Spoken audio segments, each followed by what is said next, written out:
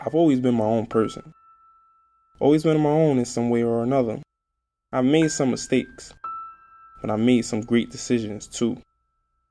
I decided to attend the first historical black college and university. I wasn't sure of the path I was taking, but I decided to embrace its legacy and allow it to embrace me. I'm the first in my family to attend an HBCU, and I've decided to be the first to finish.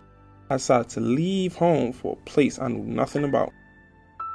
I decided I wouldn't forget where I came from. I decided I would determine what's right for me. I decided I wouldn't allow the critics to deem me a statistic. I know a lot of people expect me to finish last, and that's exactly why I've decided to be the first.